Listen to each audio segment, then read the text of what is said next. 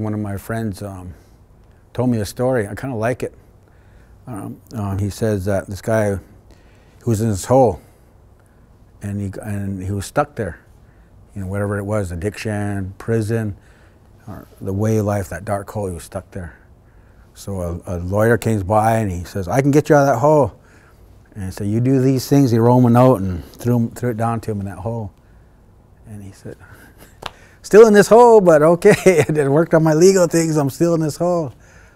So the doctor comes by and says, "Well, you need this and that, and I'm going to give you this prescription, and you can get you out of this hole." And he throws it down there, you're still in the hole.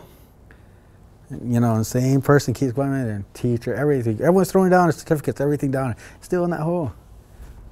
And he said this one time, his friend came by, and he said, he yelled up to him, "Hey, I'm still in this hole. Everyone's been trying to help me. I'm still in this hole." He goes, "All right, I know. Okay, hang on. I'll be right with you."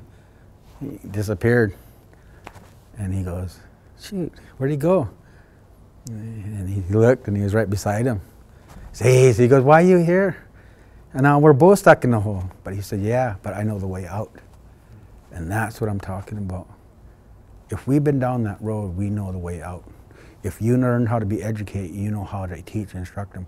But if you lose that concept of really helping someone and you're clinical, you kind of fall short. This is how you do it, you know. Write it down, look at that, that's how it said. But if you start talking to them, not down to them, then they start listening.